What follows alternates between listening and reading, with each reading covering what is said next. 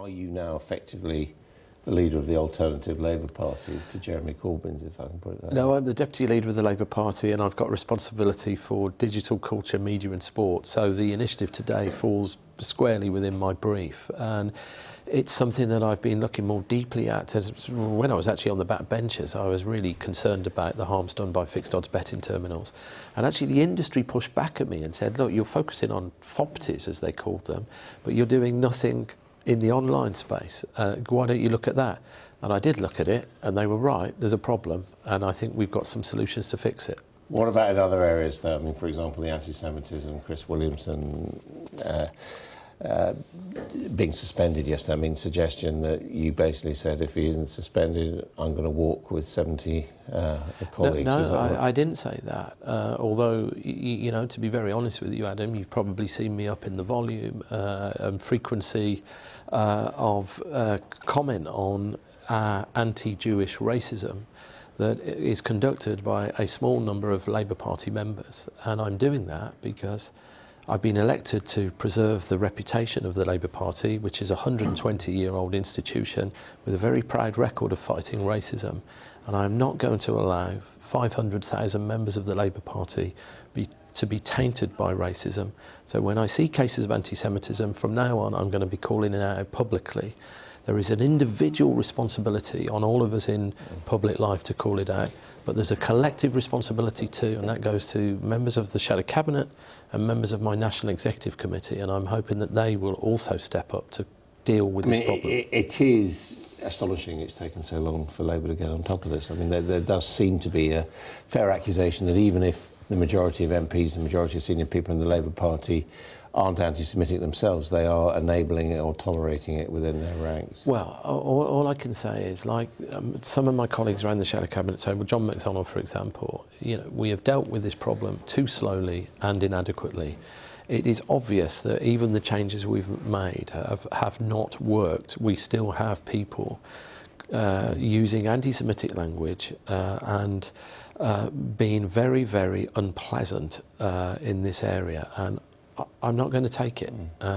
I felt personal shame, and I thought it was the most shameful day in the history of my party when Luciana Berger left us.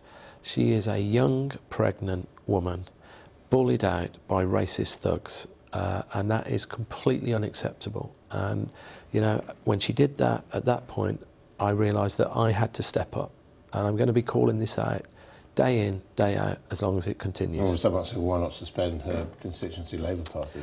Well, I've asked the General Secretary of the party to investigate goings on, and actually I've asked the General Secretary of the party to investigate allegations of bullying in the neighbouring constituency, Liverpool Riverside, where my colleague Louise Ellman has been the subject of anti-Semitic abuse as well. I mean, the people who left were all, from the Labour Party, were all people who wanted a second referendum as well.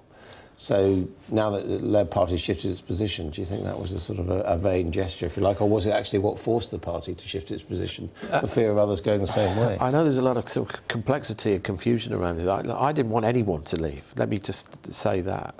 But they didn't force us into this position. In fact, our position was, it was very sort of clear. Yeah, but you and I know that Mr Corbyn and his office were pretty reluctant about it. There's definitely levels of sort of enthusiasm for the second referendum amongst my colleagues, but the conference decision negotiated by Keir Starmer with our members was very clear. There's a number of hurdles we needed to approach. We preferred a meaningful vote.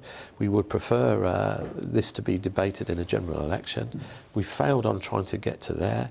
When Theresa May offered potential concessions, we talked to her, we told her what our red lines were. We were prepared to help her with a deal if she could get closer to economic alignment. We tried to do that in the chamber last night and we lost that vote. And so now the final part of our policy has been triggered, which is for this to be resolved in a people's vote. So our policy has been consistent. But by the way, that isn't going to stop us also trying to see whether we can reach a concessionary position with the government, even though it was rejected by Parliament last night. And how worried are you about further splits in the Labour Party? I'm very worried about it, and I think there are still a number of my colleagues who are perilously close to leaving, and I've described this as a sort of battle for the soul of the Labour Party, and for lots of reasons, all of them understandable. Our front bench, is a sort of made up of people who were prepared to serve under Jeremy when there was a leadership challenge 2 years ago. And I've been arguing for some time now that we need to sort of change the balance on the front bench so that the different traditions that have formed the Labour Party can be more represented. But do you think they'd come back, the Yvette Coopers and people like that? I honestly don't know, but I do think we need to sort of go through a process of trying to get people back on the front bench. If it can't happen, for whatever reason, whether Jeremy feels very comfortable with the people he's got on the front bench now, or those people don't want to come back, that's fine. And so what I've suggested, is a different way of doing it, which is to bring my colleagues together who represent the social democratic tradition, to allow them their own sort of policy space that they can feed into the policy. But let's take something like the suspension of Chris Williamson. I mean, Mr Corbyn was against that, wasn't he?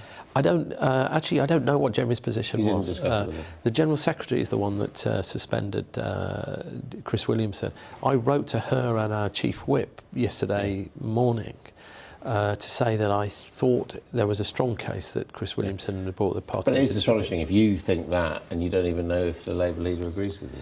Well, I've not spoken to him because he was in the chamber dealing with the Brexit debate. But I mean, I have asked him to come and see me next week where we can talk about what further measures we can take to eradicate anti-Semitism in the party, and that's the big thing for me. I mean, I remember the day you became deputy leader, just over Parliament Square there.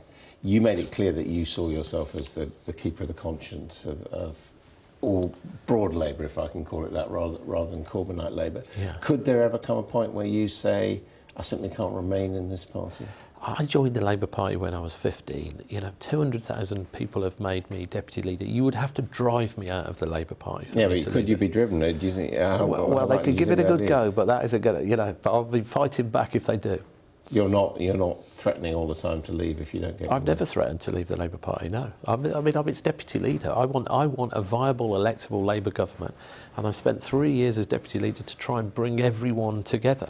And the tragedy for me, the honest truth is, those MPs that left, I think we could have avoided that splinter, and we could certainly have done more to support my colleague Luciana Berger before she made that, what I think is a terrible decision to leave us, but perfectly understandable.